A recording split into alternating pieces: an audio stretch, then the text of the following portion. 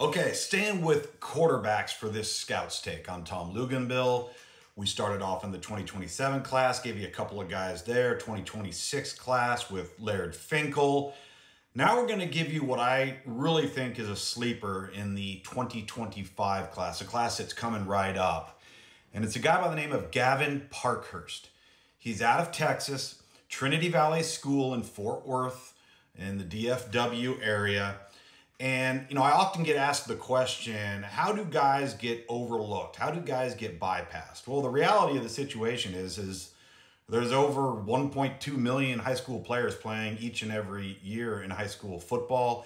You're going to sign roughly between 25 and 2,700 kids at the FBS level in each class.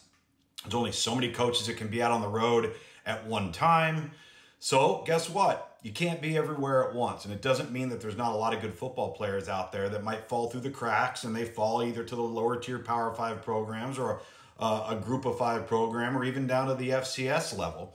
And now with the transfer portal, you have a great opportunity if you prove yourself and you develop to move up if you're talented enough to do so. So let's introduce you to Gavin Parkhurst, as I mentioned, playing a high level of football. He's got the measurable standard you're looking for, about 6'3", just under 6'3", around 200 pounds. Full disclosure, I have not seen him yet in person, but what I saw on tape really intrigued me. And one of my first sentences in my evaluation was, this guy grows on you the more that you watch him. He's kind of a gunslinger, a riverboat gambler. I like guys that kind of have that feel to them. There's a moxie, a savvy, whatever adjective you want to use. But this guy can make all of the throws. He can create when things aren't perfect. He can extend plays. He's got a really strong arm. Fairly consistent overall fundamentally with his mechanics. I think there's a lot of room for work with his overall footwork in relationship to marrying his eyes with his feet to hopefully generate a little bit more consistent accuracy. So I think there's coachable things there that can improve. But right now, he's just showing an offer from Incarnate Word, who's done an unbelievable job at the FCS level, as we know.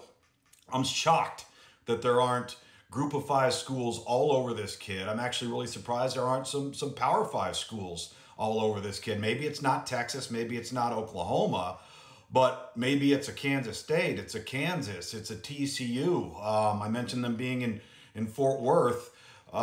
Very interesting kid for me, and I want to keep track of him down the road. Want you to take a look at him as well. Tell me what you think, because he meets some measurable standards, checks some boxes, and I think he's a really, really productive football player. Let me know what you think. If you like this, give me a like, give me a follow, Instagram, TikTok, and I appreciate your time.